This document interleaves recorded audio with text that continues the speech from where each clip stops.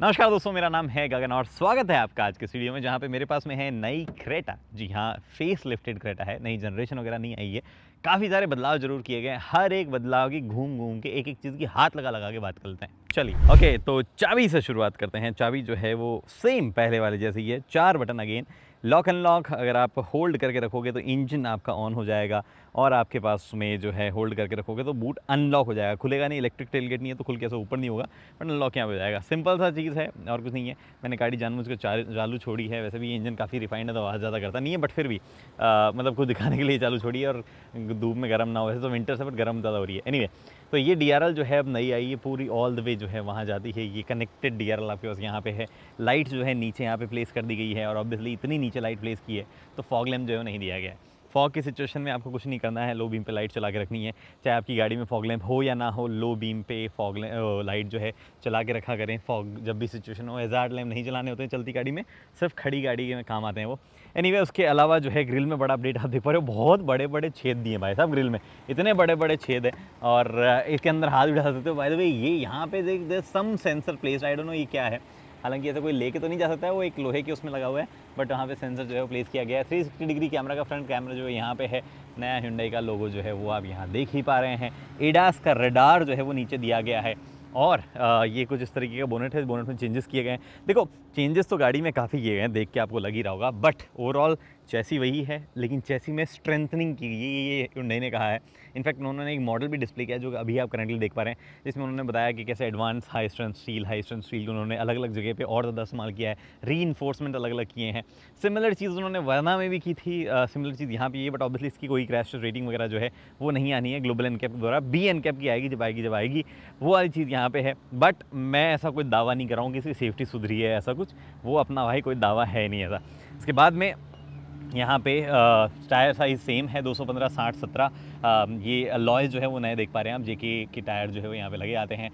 सारी वेरिएंट्स में JK tyre नहीं लगे आएंगे। ये IVT पेट्रोल जो है उसमें आपको मिलता है। यहाँ पे डीजल हमने जो टॉप एंड चलाया था मैनुअल, उसमें अपोलो लगे थे। मतलब अपोलो और JK दो ही चीज़ यहाँ पे लगी है। हो सकता है आपको कोई और टायर इन दोनों में से ही कुछ मिले मोस्ट लाइकली, अगर आप जल्द ही खरीदेंगे तो। अगर आप बहुत लेट खरीदें, मतलब जैसे लॉन्च अभी हो रही है और आप बहुत लेट कर रहे हैं, हो सकता है टायर मैन्युफैक्चर चेंज हो जाए, बट साइज़ यही मिलने वाला है आपको। ऑटो यहाँ लिखा आता है, IVT में भी ऑटो आता है, डीजल ऑटोमेटिक में भी ऑटो ही यहाँ पे जो है लिखा आता है। इसके अलावा साइड में भी कोई ऐसा बड़ा बदलाव नहीं है। सिलुएट इनफैक्ट साइड से सबसे ज़्यादा आप रिजेंबल कर पाएंगे, यार ये तो क्रेटा ही है। वो साइड थोड़ा सा उस एरिया में पीछे की तरफ यहाँ चेंजेस हैं, और यहाँ पे जो है चेंजेस है, उसके बाद में आपको फील आने लगता है ओके ये अपडेटेड क्रेटा जो है यहाँ पे है। 360 डिग्री कैमरा है, तो साइड में आप यहाँ पे ही बल्ज देख ही पा रहे हैं। रिक्वेस्ट सेंसर जो है वो अभी भी इधर ही एक ही तरफ दिया गया है। 4 डिस्क जो है वो आपको मिलते हैं, तो रियर में डिस्क आप देख ही पा रहे हैं। रियर में भी चेंजेस हैं, सटल हैं। एक्चुअली गाड़ी थोड़ी ज़्यादा सुंदर लगने लगी है पहले के मुकाबले, तो आप रियर चेंजेस के साथ में भी देख सकते हो। थोड़ी सी अगेन कनेक्टेड लाइट जो है वो दी गई है। क्या फैशन आया कनेक्टेड लाइट का, कनेक्टेड लाइट हर जगह जो दी जा रही है, बट रियर में भी जो है ऐसे चेंजेस आपको इस तरीके के, और वो वेलकम चेंजेस, मतलब पहले वाली से कम बुरी लगती है ऑनेस्टली। मेरे को तो एक्चुअली ठीक लगती है। थोड़ा सा ये बम्पर वाला पार्ट थोड़ा बेटर मे भी शायद हो सकता था, इतना सा पार्ट यहाँ नीचे स्किड प्लेट वाला पार्ट, बट ओवरऑल जो है काफ़ी बढ़िया लग रही है। ये पीछे रिवर्स लाइट जो है वो आप यहाँ पे देख पा रहे हैं। उसके अलावा और कुछ चीज़ जो मुझे बाहर की तरफ हाईलाइट करनी हो, वेल कुछ नहीं है। एक आगे यहाँ पे जो है कैमरा रह गया है, रडार का कैमरा जो है वो है, तो वो मैं हाईलाइट कर देता हूँ। बट इसमें आपको रेन सेंसिंग वाइपर जो है वो नहीं मिलता है, और रेन सेंसर जो है वो यहाँ पे नहीं लगा हुआ है। एनीवे, ये हो गई बात यहाँ की। अब हम चलते हैं कैबिन में, जहाँ पे और ज़्यादा चेंजेस किए गए हैं। जी हाँ, पहले आपको इंजन में वगैरह दिखाऊँ, वैसे तो कोई लॉजिक नहीं बनता है इंजन में दिखाने का, क्योंकि इंजन में कोई बदलाव ही नहीं है। वही इंजन ऑप्शन आपके पास में 1.5 टर्बो नया आया है, तो वो आपको दिखाता तो फिर भी बनता, बट देख लो भाई ये भारी हो गया लगता है यार, काफ़ी हैवी। एनीवे, सबसे छोटा सा क्यूट सा इंजन है, एकदम सही जगह से फिट हो जाता है, सबसे कम आवाज़ करने वाला इंजन है, और सबसे ज़्यादा रिलायबल इंजन जो है यही होगा। सबसे कम मेंटेनेंस भी यही खाएगा, और सबसे कम पावर भी जो है यही इंजन बना के देगा। एनीवे, अंदर जंप करते हैं, और अंदर भी जो है काफ़ी सारे चेंजेस हैं, उनकी एक एक करके बात करते हैं। सॉरी, कैमरा यहाँ पे हिल गया, और उनकी बात करते हैं क्या क्या चीज़ें हैं। सबसे पहले फॉर सम रीज़न ये बॉस का साउंड सिस्टम मुझे सुनने में थोड़ा बेटर लग रहा था। चेंजेस कुछ नहीं है, वही 8 स्पीकर सेटअप जो है अभी दिया गया है, बट फिर भी मुझे बेटर लग रहा था। तो मुझे लगा मैं आपको बता देता हूँ थोड़ा सा। मे बी बिकॉज मुझे ऑफ लेटली Hyundai की कार्स में एक सेटिंग मिली है जो कि ऑफ करने से जो है ज़्यादा बेटर चीज़ें सुनाई देती है। जब भी आप जाओ साउंड में यहाँ पे घुसो और यहाँ पे आता है डायनेमिक स्पीड कंपनसेशन। इसको अगर आप ऑफ करोगे तो थोड़ी बेटर आवाज़ आती है फॉर सम रीज़न। एनीवे नहीं एक second, dynamic speed come monitor the vehicle speed and automatically adjust aspect of music. हाँ ये वाला। तो यहाँ पे ये सिस्टम हो गया। अभी जो है क्या सिस्टम है, हाँ यहाँ से शुरू करते हैं। कोई भी बदलाव इधर नहीं है, सेम सब चीज़ें सेम है। One touch up down all Windows में नहीं आते हैं। रिमेंबर सेल्टॉस में जो है वो दिए जाते हैं, थोड़ी सी प्रीमियम बढ़ती है उनसे, बट यहाँ पे जो है वो नहीं दिए जाते हैं क्रेटा में। यहाँ पे जो टेक्सचर इस्तेमाल किया गया है उसमें बदलाव किया गया है। इनफैक्ट कुछ जगह स्पेशली इस पार्ट में ये जो मटेरियल इस्तेमाल किया गया है, this is not a regular plastic, थोड़ा सा रबराइज प्लास्टिक है। कैसे बताऊँ मैं आपको रबराइज प्लास्टिक? आपने अगर ब्लैकबेरी Z10 एक फ़ोन आया करता है, उसका बैक कवर, कुछ फ़ोन के बैक कवर आते हैं जो कि हल्के से लगते हैं रबर या सिलिकॉन जैसा क्यों फील हो रहा है, बट ऑब्वियसली वो प्लास्टिक है, हार्ड प्लास्टिक है, उसके ऊपर हल्का सा रबराइज कोटिंग जो है वो की गई है। तो वैसी फीलिंग यहाँ पे, वो फीलिंग यहाँ नहीं है। यहाँ पे इस जस्ट अ प्लेन प्लास्टिक, लेकिन यहाँ पे जो है इस वाले डैश के ऊपर वाले पे वो फीलिंग आती है आपको। ये जो देख पा रहे हैं this is a special thing. But उससे पहले मैं आपको यहाँ दिखाता हूँ। ये इंजन स्टार्ट स्टॉप जो है ISG का ऑफ यहाँ दिया गया, इंजन स्टार्ट स्टॉप यहाँ दिया गया, ISG का बटन यहाँ दिया गया है। ट्रैक्शन कंट्रोल ऑफ करना है या कंप्लीटली डिसेबल करना है वो चीज़ें यहाँ पे, इलेक्ट्रॉनिक स्टेबिलिटी प्रोग्राम डिसेबल करना है तो वो ऑप्शन है। पार्किंग टाइम आपको ऑन ऑफ करनी है तो वो कर सकते हो। और ये आपके हेडलाइट लेवलिंग स्विचेस, ये OBD भाई बहुत सारी चीज़ें लगाई गई हैं। आप तो वायर ही वायर, धीरे धीरे ये कनेक्टेड कार टेलीमेटिक्स वगैरह की वजह से क्या क्या चीज़ें ऐड हो रही, क्या ही बताऊँ मैं आपको। एनीवे बंद करते हैं। ग्रे और लाइट ग्रे वाला जो थीम दी गई है मुझे तो एक्चुअली बढ़िया लग रही है, कुछ ऐसा और नहीं लग रहा। बट पता है आपको ये क्या है? ये जो चीज़ आप यहाँ पे देख पा रहे हैं, ये एक जैसे पहले तो ऐसा लग रहा था कोई स्पीकर का एक्सटेंशन टाइप सा कुछ लग रहा है, लेकिन स्पीकर नहीं है। ये एक पीछे की तरफ जो है आपको नॉर्मल सा लोहा दिया गया है, इसके ऊपर फैब्रिक लगाया गया है, उस पर आप कुछ भी मैग्नेट जो है चिपका सकते हैं। ये मैग्नेट मेरे हाथ में है, ये यहाँ पे चिपका सकते हैं। वैसे मेरे माइक की है ये मैग्नेट, मेरे माइक में से आवाज़ अगर आ रहा हो, कुछ हिल विल रहा होता है, आई एम सॉरी, वो मैंने एक बार एक्सपेरिमेंट के लिए ऐसा दिखा दिया। बट वो मैग्नेट जो है वो आप यहाँ पे चिपका के कुछ भी फ़ोटो लगा सकते हैं। आपको भगवान की कुछ फ़ोटो लगानी है या अपने लव्ड वंस की, पेरेंट्स की, बच्चों की कुछ भी लगानी है वो आप लगा सकते हैं यहाँ पे। और ज़्यादा हैवी चीज़ कुछ मत टांगना जो कि अगर गिर विर जाए तो हज़ार्ड कुछ बन जाए, नॉर्मल सा कुछ भी लगा सकते हो आप। ये मैंने आई थिंक किसी और गाड़ी में भी दिखाया था। किस गाड़ी में दिखाया था मैंने? किसी तो गाड़ी में दिखाया, Hyundai E में दिखाया था, कहीं तो दिखाया था मैंने आपको। एनीवे स्टीयरिंग जो है इस तरीके का दिखता है, स्टिचिंग और ओवरऑल ये जो रैप किया गया है इसमें चेंज किया गया है। और ऑब्वियसली ADAS आया तो वो चेंजेस जो है यहाँ पे आप देख पा रहे हैं। अदरवाइज़ वैसा सिंपल सा स्टीयरिंग है, वैसा ये होल्ड करने में। इधर आपके पास में रेन सेंसिंग वाइपर नहीं दिया गया है, तो वो wiper control without rain sensing wiper.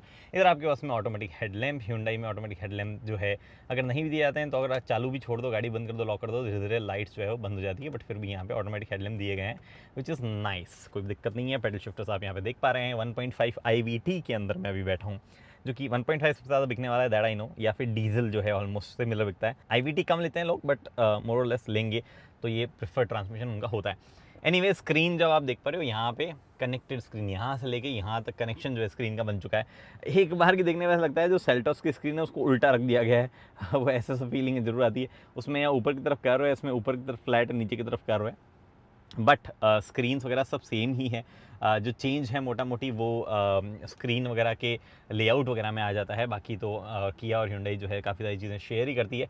But क्या क्या चेंजेस है, क्या क्या स्क्रीन में फंक्शंस है? वेल वही फंक्शन है, बस डिजिटल यहाँ पे हो गया है। एल्काजार में हमने सिमिलर चीज़ देखी है। अगर आप मोड चेंज करोगे तो उस मोड के हिसाब से स्क्रीन के कुछ फंक्शंस जो है वो, मतलब सॉरी ये डायल्स वगैरह जो है उसका डिस्प्ले वगैरह में थोड़े से चेंजेस आते हैं। उसके अलावा सेम फंक्शन है, इधर स्पीड दिखाएगा, उधर आपको टेकोमीटर दिखाएगा। ये बीच में जो आप देख पा रहे हैं इसमें मल्टीपल इन्फॉर्मेशन आपको दिखाएगा, जैसे कि करंट ट्रैप, आप रिफ्यूल करने के बाद में क्या फ्यूल एफिशिएंसी वगैरह है। इस फ्यूल एफिशिएंसी पर मत जाइएगा, एक्चुअल फ्यूल एफिशिएंसी मैं आपको दिखा दूंगा। इसके बाद में यहाँ पे कंपस है, यहाँ पे आपके पास में ड्राइव करोगे तो TPMS tyre pressure monitoring system जो दिखाएगा वो बाय द वे स्टैंडर्ड है सारे के सारे वेरिएंट्स में। यहाँ पे आपके पास में ADAS से रिलेटेड फीचर्स है, तो ये वाला पार्ट जो है नया आया। एक और चीज़ मुझे आपको दिखानी है, नेविगेशन में आपका एंड्रॉइड और एप्पल कारप्ले का नेविगेशन यहाँ पे मिरर नहीं होता है। इधर आपके पास में टोटल रेंज बता रहा है, ऑटो होल्ड का फंक्शन ऑन है वो दिखा रहा है। बाय द वे एक और चीज़ मुझे बतानी है, यहाँ आऊँगा तब मैं बताऊँगा उसके बारे में। ये आपके पास इंस्टेंटेनियस फ्यूल कंजप्शन जो है वो दिखा रहा है, और नीचे मोड वोड जो है वो डिस्प्ले हो जाएगा, ओडोमीटर आगे की तरफ दिया ही गया है। ये चीज़ें जो है ओवरऑल स्क्रीन के बारे में यहाँ पे, उसके अलावा कोई भी चीज़ नहीं है। ऑब्वियसली स्क्रीन का ओवरऑल ये जिस तरीके से स्क्रीन दी गई है बढ़िया ही लगती है, उसमें कोई भी डाउट जो किसी भी तरीके का नहीं है। तो एक वेलकम चीज़ यहाँ पे है। इधर भी आपको स्क्रीन मिलती है, वही सेम पहले वाली स्क्रीन जो है, मतलब वही बड़ी स्क्रीन जो है आपने कई गाड़ियों में आप देख ली, वो आपको यहाँ पे देखने को मिलती है। मैं एक बार की सबसे पहले तो एसी की ब्लोअर की स्पीड डाउन करता हूँ, बहुत तेज़ आवाज़ कर रहा है। सेटिंग से पीछे आओ, डिस्प्ले में आओ, यहाँ पे ब्लू लाइट फ़िल्टर जो है वो ऑफ ही है। मुझे अच्छा स्क्रीन थीम चेंज करनी थी यार, मुझे थीम कहाँ गई, लेआउट। ओके, ब्राइटनेस बढ़ाता हूँ, वैसे आपको शायद काम हो जाएगा, अदरवाइज आई डोंट नो आपको दिख रही थी नहीं दिख रही थी। ब्राइटनेस मैंने फुल यहाँ पे कर दी है। यहाँ पे आपके पास में क्या क्या फंक्शन था, वेल वही एंड्रॉइड ऑटो पर आप अभी भी है, बट वायरलेस नहीं मिलता है। लोअर मॉडल में वायरलेस मिलता है, इसमें नहीं मिलता है। मैप इनबिल्ट आपके पास में है, बहुत ही सही है, कोई भी दिक्कत उसमें नहीं है। इसमें अब एक और चीज़ ऐड कर दी गई है, वो है जियो सावन का 1 साल का सब्सक्रिप्शन आपको मिलेगा, उसके बाद आपको खरीदना पड़ेगा, बट वो इनबिल्ट आपको मिल जाता है। तो जो गाने सुनने के शौकीन लोग हैं उनके लिए ये बढ़िया चीज़ यहाँ पे होगी। भाई ये क्या चल गया, ये दुआ लिपा, मैं तो नाम ही सुना है इसका, शक्ल तो पहली बार देखी मैंने। यहाँ पे जो है सेटिंग्स, ब्लू लिंक, मैनुअल, बाकी सब चीज़ें जो है वही स्टैंडर्ड है जो पहले से आती है। कुछ भी चेंज उसमें नहीं किया गया है। बहुत ही फ्लूइड, बहुत ही बढ़िया स्क्रीन है, कभी कोई शिकायत ऐसा नहीं आई है। आई जस्ट लव इट, बहुत ही बढ़िया, कोई भी दिक्कत नहीं है। उसके बाद में इधर आपके पास में चेंजेस हैं थोड़े थोड़े। ये पैनल जो बदला गया है, डुअल जोन क्लाइमेट कंट्रोल जो है वो यहाँ पे ऐड किया गया है, और ये शॉर्टकट्स जो है वो आपको स्क्रीन के लिए दिए गए हैं। तो अगर आपको किसी भी पॉइंट पे कहीं जाना हो, मैप में, रेडियो में, मीडिया में, bye bye bye bye bye bye bye bye bye bye bye, अभी कॉपीराइट आया था, क्या मतलब निकलता। एनीवे, तो और फिजिकल नॉब्स जो है वॉल्यूम वगैरह के लिए दिए गए हैं, which is a very good thing. ये भी एक तरीके का सेफ्टी फीचर काउंट किया जाना चाहिए, क्योंकि आजकल सारे वो टच हो जाते हैं। बट एनीवे, नीचे की तरफ आपको एसी के सारे कंट्रोल्स मिलते हैं। ड्यूल जोन क्लाइमेट कंट्रोल आप यहाँ से सेट कर सकते हैं। अगर आप और नीचे जाओगे, जो कि मैं आपको प्रॉपर्ली दिखाता हूँ, तो यहाँ पे एक वायरलेस चार्जिंग पैड जो है वो दिया गया है। तो मैंने ये लगाया, चार्ज हो गया शुरू। यहाँ पे एक टाइप सी दिया गया है। यहाँ पे आपके पास में 12 वोल्ट का सॉकेट दिया गया है, 180 होगा, हाँ 180 वॉट तक का। यहाँ पे आपके पास में, अगर आप फोकस में देख पा रहे हो, ये टाइप ए दिया गया, जो कि एंड्रॉइड ऑटो, एप्पल कारप्ले के लिए काम आएगा। डिबेटेबल टॉपिक है, इसको भी टाइप सी किया जा सकता था। आई थिंक दोनों टाइप सी कर देते तो बढ़िया था, बट नहीं दिया गया है। इनफैक्ट अगर पॉसिबल हो पाता तो या इसमें किसी में कनेक्ट कर लो, एंड्रॉइड ऑटो पर चल जाएगा, तो वो भी एक बढ़िया चीज़ हो सकती थी। बट आई थिंक वो USB-C का प्रोटोकॉल है, उसके हिसाब से हो नहीं सकता होगा। एनीवे, तो ये चीज़ें हैं यहाँ पे आपके पास में ऑटोमेटिक गियर बॉक्स कुछ ऐसा सा दिखेगा आपको। ड्राइव और ट्रैक्शन 2 मोड दिए जाएंगे। ट्रैक्शन मोड में 3 इंपॉर्टेंट मोड आते हैं, स्नो, मड और सैंड। जब भी आप सेलेक्ट करोगे, जैसे आपने मड यहाँ पे सेलेक्ट कर लिया है, एक्चुअली ये मड यहाँ पे सेलेक्ट कर लिया है, तो ट्रैक्शन मोड उस हिसाब से काम करेगा कि मड में गाड़ी फंसी हुई तो निकालने में थोड़ी सी हेल्प करेगा। ऑनेस्टली उतनी ज़बरदस्त काम तो मतलब ये चीज़ नहीं कर पाती है, बट इट्स ओके, थोड़ा बहुत आपको हेल्प कर देगा, बाकी आपकी स्किल ही मोस्टली हेल्प करेगी। इधर आपके पास में पार्किंग, इलेक्ट्रिक पार्किंग ब्रेक है। एक चीज़ मैंने इसमें नोट की है, इलेक्ट्रिक पार्किंग ब्रेक अपने आप नहीं लगेगा। फॉर एग्जाम्पल गाड़ी अभी चालू है, ठीक है, मैंने ये किया बंद गाड़ी को, और मैं अगर वॉक करके बाहर चला जाऊँ, जो मैं गया, तो इलेक्ट्रिक पार्किंग ब्रेक इंगेज हो गया। एक्चुअली ये पहले नहीं हो रहा था, या पहले से इंगेज था, आई डोंट नो। मैं एक बार करके देख लेता हूँ फिर से ट्राई। ये मैंने गाड़ी चलाई यहाँ, ये मैंने हटाया electric parking brake. I don't think पहले से लगा हुआ था। मैं एक बार की सीट बेल्ट नहीं लगा रहा हूँ, ऐसे ही मैं पीछे गया, मैंने गाड़ी ला के खड़ी की। हाँ, ये मैंने यहाँ पे किया सिस्टम। अब मैंने पार्क में डाला, गाड़ी मैंने बंद की। हाँ ओके, तो समझ गया मैं। तो ऑटोमेटिक में तो ये एंगेज हो जा रहा है, मैनुअल में ये अपने आप नहीं हो पा रहा था। तो if that is a case, manual में अपने आप इलेक्ट्रिक पार्किंग ब्रेक एंगेज नहीं हो रहा है, तो फिर मतलब ही क्या है इलेक्ट्रिक पार्किंग ब्रेक का, वो कन्वीनियंस अगर आप इलेक्ट्रिकली ऐड ना कर पाओ तो ऑटोमेटिक में हो रहा है। फॉर्चुनेटली बढ़िया रहा, मैंने आपके सामने एक्सपेरिमेंट कर दिया और ऐसे ही मुँह से जो है वो बोल ना दिया। यहाँ पे आपके पास में ऑटो होल्ड का फंक्शन है, बहुत ही काम की चीज़ है। जिन गाड़ियों में नहीं आता उनके नंबर काट लो सारे के सारे। This is a very good feature, traffic वगैरह में काम आता है। यहाँ पे आपके पास में अगेन वेंटिलेटेड सीट्स है, तो वो तो दी जाती है। पार्किंग कैमरा अगर आपको क्विकली एक्सेस करना हो, 360 डिग्री कैमरा, जो कि बहुत ही क्लीन नीट है, तो वो आप यहाँ से कर सकते हो। पैसेंजर की वेंटिलेटेड सीट के ऑप्शन जो है यहाँ पे दिए गए हैं। सीट्स जो है उनका लेआउट थोड़ा सा चेंज हुआ है, ओवरऑल कंफर्टेबल है, बढ़िया है, कोई भी शिकायत उसमें नहीं है। आपको लेदरेट सीट्स जो है वो मिलती ही है। इधर आपके पास में ये स्पेस नया सा क्रिएट किया गया है। ये जो आप देख पा रहे हैं यहाँ कुछ नहीं है, AC वहीं है, AC वेंट वहीं है, बट ये नया स्पेस क्रिएट किया गया है। थोड़ा सा रबराइज है, आई डोंट थिंक कुछ भी रखोगे तो मोबाइल तक गिर पाएगा, बट उतना ज़्यादा स्टेबल भी नहीं रहेगा। अगर पहाड़ों में इधर उधर टर्न करोगे तो फिर तो भाई साहब गिर के ऐसे बाहर आ सकता है ये, बट ठीक है, दिया तो गया है, वो अच्छी बात है। यहाँ पे आपके पास में कूल्ड ग्लो बॉक्स जो है वो दिया गया है, उसमें किसी भी तरीके की लाइट जो है वो नहीं प्रोवाइड की है, बट कूलिंग जो है वो है फ़ैन के थ्रू। इधर आपके पास में इलेक्ट्रोक्रोमिक मिरर दिया गया है, जिसमें SOS वगैरह बटन जो है वो भी आप यहाँ पे देख पा रहे हो। ऊपर आपको दिया गया है एक बढ़िया सा सनग्लास होल्डर। यहाँ पे आपके पास में बड़ी सी panoramic sunroof. By the way एक स्मार्ट चीज़ बताऊँ, एक स्मार्ट चीज़ मतलब ये कुछ कुछ ब्रांड्स होते हैं, इतना सोचता अभी सनरूफ जो है मैंने क्लोज कर रखी, ठीक है। और यहाँ पे देखो AC रीसर्कुलेशन मोड पे लगा हुआ है। अगर मैं सनरूफ खोलूँगा, देखना ये देखो रीसर्कुलेशन ऑफ, ये वाल्व बंद किया, रीसर्कुलेशन ऑन। कितनी स्मार्ट छोटी सी चीज़ है, कितना सही तरीके से इंटीग्रेशन उसका किया गया है। इंटीग्रेशन से याद आया कि गाड़ी में आपको वो भी मिलता है एयर प्यूरीफायर, बट वो किसी मतलब ऐसा कोई कंट्रोल वंट्रोल कुछ नहीं है एयर प्यूरीफायर के, वो अपने आप अंदर ही इनबिल्ट है। और अगर मैं ऐसे विंडो खोल दूँ थोड़ी देर के लिए, तो अपने आप थोड़ा सा भी डस्ट बढ़ती है वो बोलता है कि हम एयर सर्कुलेशन की स्पीड बढ़ा रहे हैं, क्योंकि हमने फाइन डस्ट पार्टिकल नोटिस किए हैं। वेरी स्मार्ट, वेरी इंटेलिजेंट, बहुत ही बढ़िया।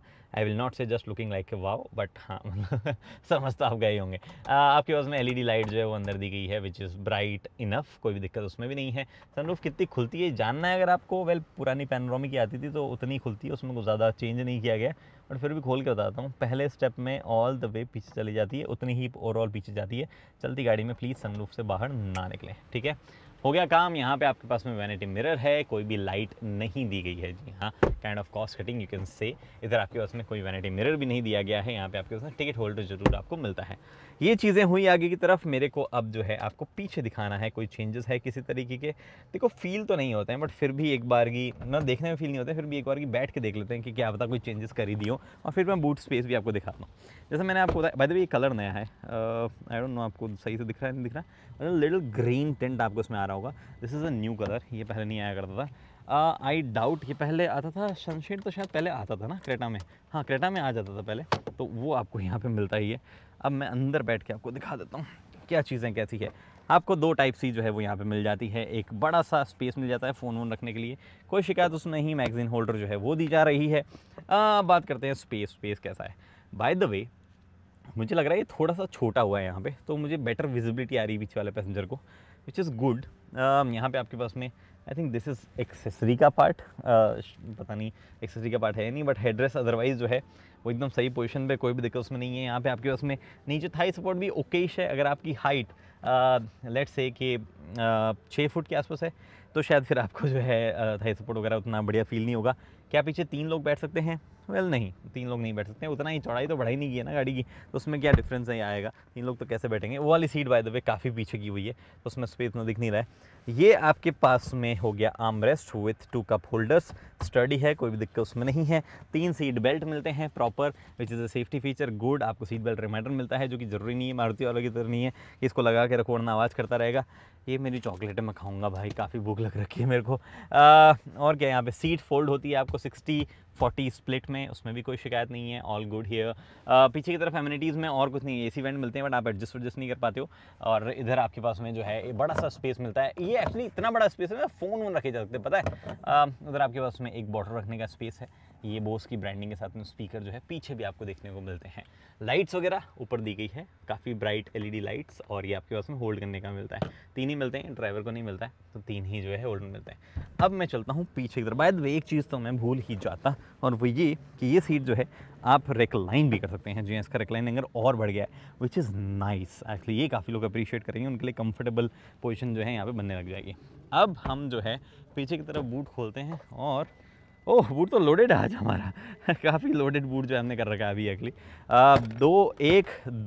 3 कैबिन बैग पड़े हैं, 2 कैबिन बैग के साइज़ के ही बड़े कैमरा बैग्स पड़े हैं।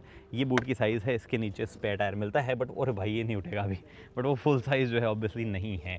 ये चीज़ें यहाँ पे है भैया। क्रेटा लिखा हुआ है पीछे की तरफ, नहीं क्रेटा है। तो ये बातें हैं। वॉक अराउंड में तो इतना ही बता सकता हूँ आपको। बाकी चारों इंजन ऑप्शन, मतलब 3 इंजन ऑप्शन है, 4 मैं चला रहा हूँ ड्राइव ट्रेन के हिसाब से। पेट्रोल जो 1.5 नेचुरली एस्पिरेटेड IVT है वो, पेट्रोल DCT जो 1.5 टर्बो के साथ में आता है, डीजल मैनुअल, डीजल ऑटोमेटिक जो है, चारों चला के मैं आपको कल बताऊंगा। आज वाले वीडियो में बता नहीं सकता हूँ, उसके लिए एक सेपरेट वीडियो कल बनाया गया। एम्बार्गो नाम की एक चीज़ होती है, कभी कभार वो फॉलो करनी पड़ती है। मुझे पसंद है फॉलो करना, कभी समझाऊंगा आपको कि क्या होता है, कैसे फॉलो करते हैं, बट फिलहाल के लिए आप ये समझ लो कि ये गाड़ी है, और अगर आपको सच में खरीदनी है, ड्राइव के बारे में जानना है, तो आपको मैं कल बता दूंगा। फिलहाल वीडियो में इतना ही, उम्मीद करता हूँ वीडियो पसंद आए, लाइक शेयर सब्सक्राइब आप कर सकते हैं। अगली वीडियो तक के लिए दोस्तों हेलमेट पहनिए, सीट बेल्ट पहनिए, सुरक्षित चलिए। धन्यवाद।